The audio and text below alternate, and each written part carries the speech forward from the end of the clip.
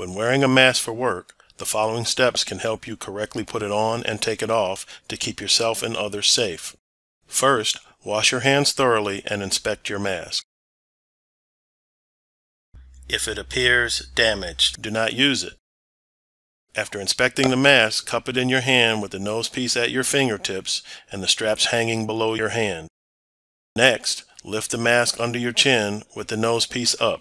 The top strap should go over and rest at the top back of your head.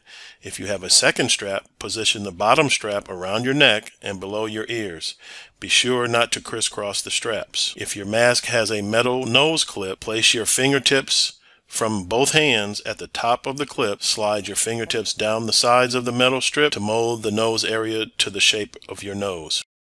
Now you need to check for a proper seal. Place both hands over the mask and take a quick breath in to check whether the respirator seals tightly to your face.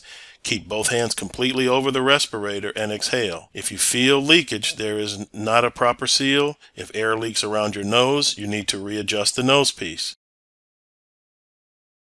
If air leaks at the mask edges, readjust the straps along the sides of your head. Take these steps until you get a proper seal. If you do not have a proper seal after repeating the steps, ask for help or try a different mask. Once your mask is on with a proper seal, do not touch it. Before removing the mask, first thoroughly wash your hands, then reach up and pull the strap over the back of your head without touching the respirator. If your mask has two straps, remove the bottom strap first, followed by the top strap. Discard the mask in a waste container and again thoroughly wash your hands.